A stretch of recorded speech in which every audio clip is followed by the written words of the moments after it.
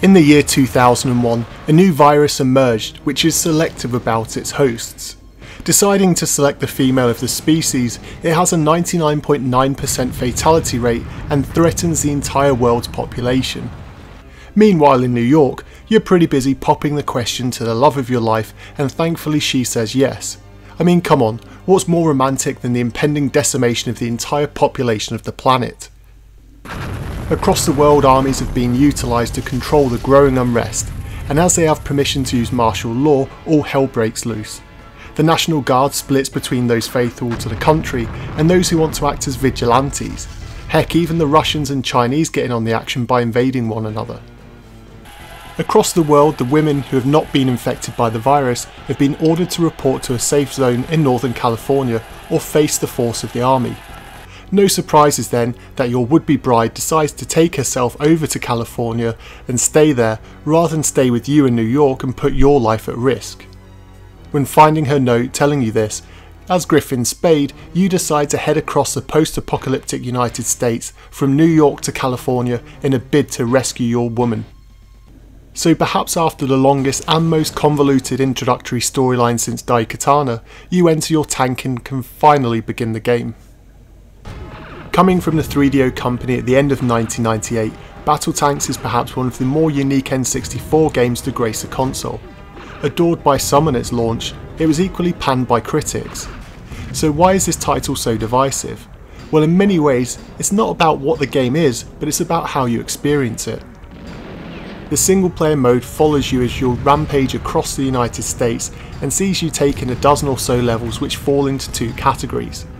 Firstly, you have the city maps, which see you navigate the environment in your souped up tank with the aim of taking down a certain number of enemies before you can move on to the next level.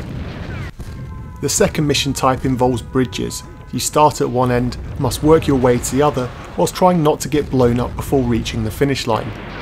The gameplay isn't rocket science, and there isn't much depth, and the storyline isn't going to be winning any awards either. But what I loved about this game is just the sheer amount of carnage that takes place. Pretty much all of the environments are totally destructible. In the same way that Blast Corps allowed you to level everything around you, BattleTanx ups the ante and gives you some serious firepower to do it. There's a huge arsenal for you to collect, and the power-ups are dotted around the maps, or they're made available when you destroy other tanks. These range from the standard missiles, rockets and grenades to the more exotic weapons such as lasers, guided missiles which you can control to bend around corners. Perhaps my favourite weapon though is the nuke, which when detonated will form an explosion which will wipe out everything in its path, including you if you are too close.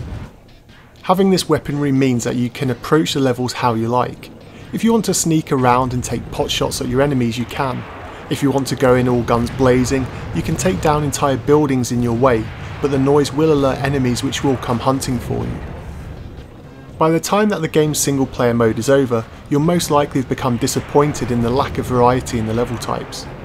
With them only falling into two different categories, it can become very repetitive, and so I can see why many reviewers felt that this game didn't really live up to the hype. However, have a friend or three of them join you to play and this becomes one of the console's most underrated multiplayer games, as there are 4 different modes to play and the ability to form teams to choose which gang to play as. It really mixes things up.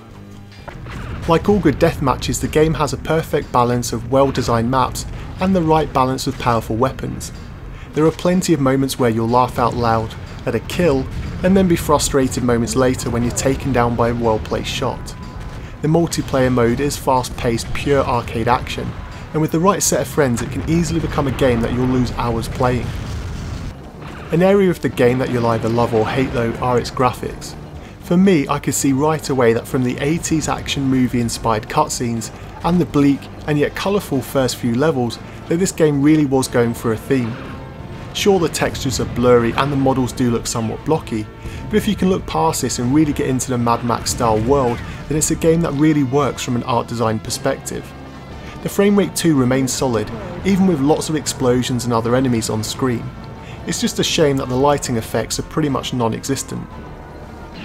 And for those of you who like the modern, yet retro music from games like Far Cry Blood Dragon, then the 80s style rock MIDI tunes here will be something that you'd enjoy.